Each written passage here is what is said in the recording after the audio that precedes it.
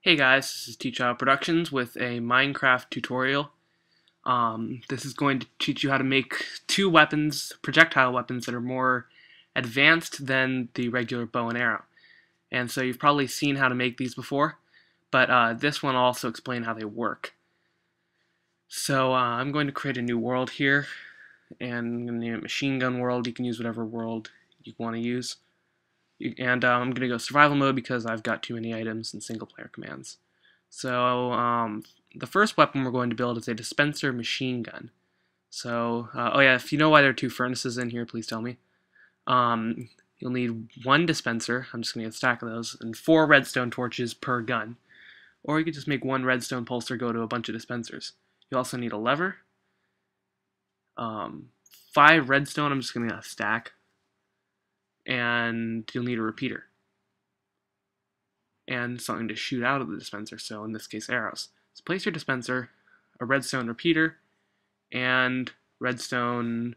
oh wait, you also need 2 blocks, doesn't matter what they are, as long as they support redstone. I'm just going to use these 2 dirts. Now place them behind this redstone, and then get your torches and place one on this face, one on this face, and then one on each of the opposite faces. So you kind of get it like that, and then place redstone here, here, here, and there. And right now you can't hear it right now, but the dispenser is clicking like mad. So then place a lever there and load it up. It's a lot of arrows. Then once you hit it, as you can see, it's shooting really quickly. So yeah, it's putting a lot of lead down range, so to speak. And as you can see, it's also about as accurate as a shotgun. And dispensers aren't necessarily known for their accuracy, but this is still kind of effective. It's most accurate at point blank range, kind of like a shotgun. So yeah, it's going through a lot of arrows really quickly. So, use that to stop shooting, and let's go see how many it fired in that short little period of time. Already 2 stacks. So 2 stacks of 64 arrows and 23. So that's a lot of arrows. And then you can just go over to reload it. So next up is, this is a machine gun. This will be an artillery gun.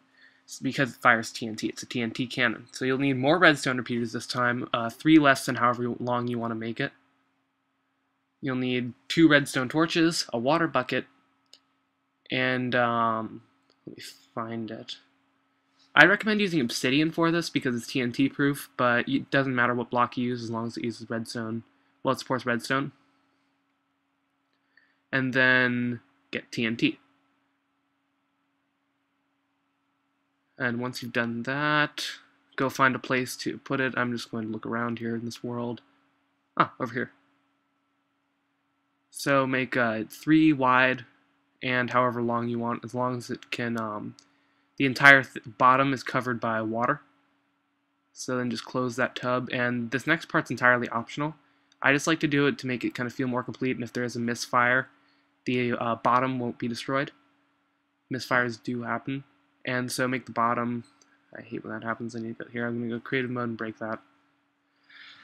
Alrighty, so now that we've got this tub here of TNT, we'll obsidian, place the water there, and put 2 more blocks of obsidian right there.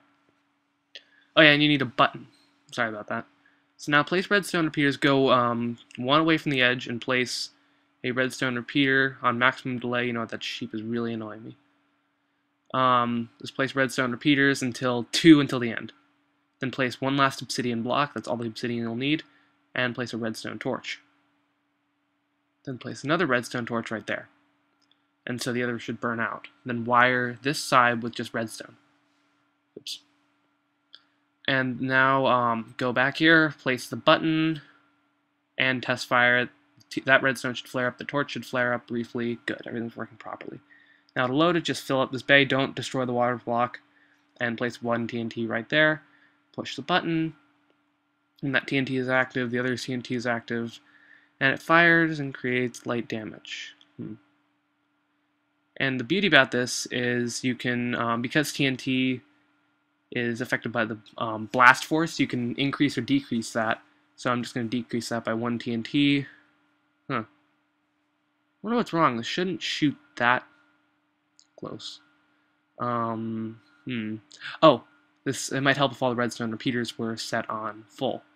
And so what these will do is, because TNT has the detonation time of fuse of 4 seconds, the redstone repeaters will make it so that the projectile TNT will become armed later and thus have more time to fly. That's much better. Okay, so how this cannon works is inside this we have the propellant, and that is ignited by the redstone wires. So then the projectile up here, which is ignited by that redstone torch, is blasted forward because TNT is affected by gravity, and it explodes. This water basin in here is to prevent the TNT used in the propellant from blowing up all your redstone. It's a little more impractical because it's not really useful in survival mode, but it's just fun. So here we have the redstone energy is being held by the repeater, and it's pretty stable. The dispenser is not shooting because it had the on moment applied to it. But when you turn it on and create the redstone loop, you get an on-off, on-off, on-off, on-off, on-off, on-off sequence because the torches are continually burning themselves out once power is applied because they're connected in this certain way. And yeah, that's how this redstone pulsar works. It's got a variety of uses. The redstone repeater up here, I don't know why it's there, it just doesn't work without it.